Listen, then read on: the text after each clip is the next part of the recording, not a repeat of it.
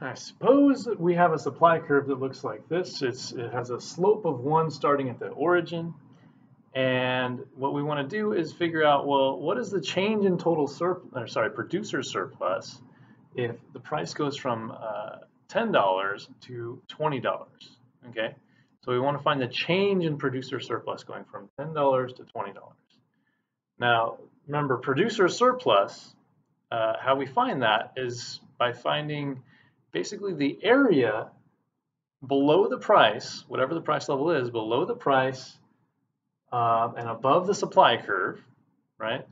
All the way to the quantity that is supplied. And the reason that we do that is because, again, revenue is price times quantity, right? So this rectangle here, when the price is 10 and the quantity is 10, that rectangle there represents revenue that the firm is earning when they sell 10 units for $10 each.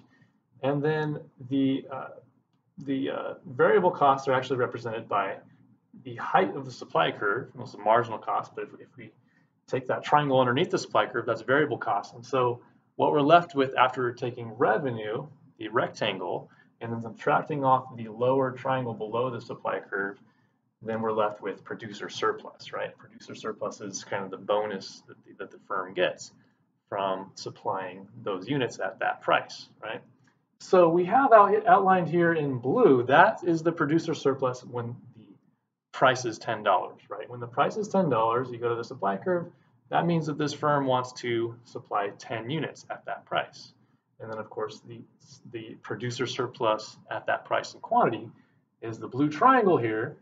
And of course the area of this triangle is going to give us the producer surplus, and it equals 1/2 10 by 10, right? So the vertical dimension is $10 and the horizontal dimension is a quantity of 10 units.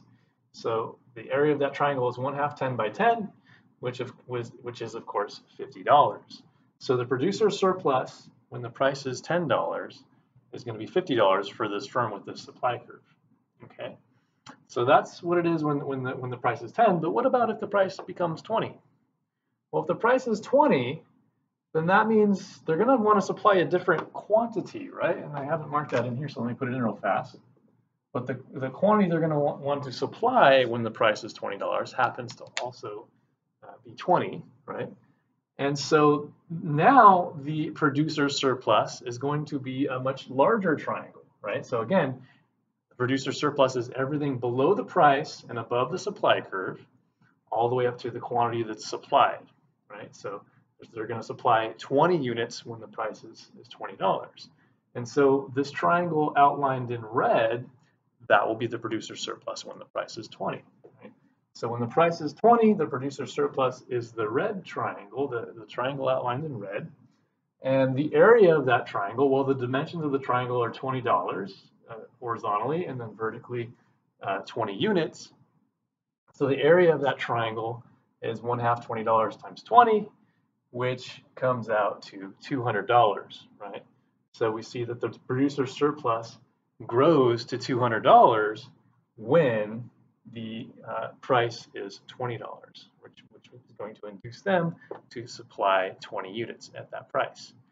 And so we see that the change in producer surplus, which is what we asked ourselves at the very beginning, is that producer surplus went from $50 to $200 from the price changing from $10 to $20, which means that the producer surplus, of course, increased by $150. Right?